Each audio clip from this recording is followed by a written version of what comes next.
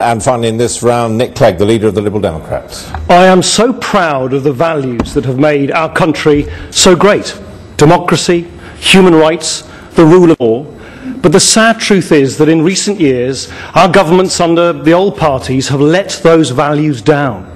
We shouldn't have sent soldiers into battle without the right equipment. We shouldn't be facing allegations of complicity in torture. We shouldn't have invaded Iraq. So I want us to lead in the world. I want us to lead in Europe, not complain from the sidelines. I want us to lead in creating a world free of nuclear weapons.